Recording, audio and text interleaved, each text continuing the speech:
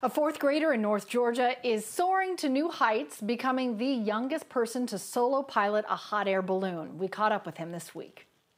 Meet JT Head. I'm in fourth grade and I'm 9 years old. And he's already set a new world record.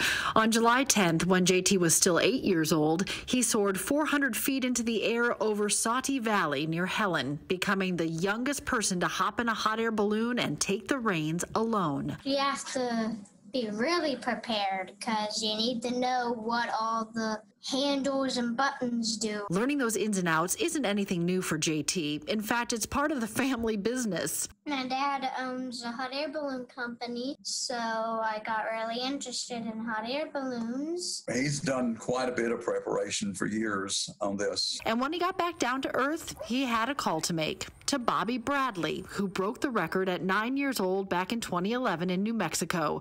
JT had actually met Bobby before, already setting some high goals. When I was 4, I said that I would beat his record. He wrote JT a note and says, well, you did it. He said, you told me you would do it, and I guess you've done it now. So now what's JT's ultimate goal? Probably play pro league soccer. I might fly more balloons. I know that I'm going to go higher.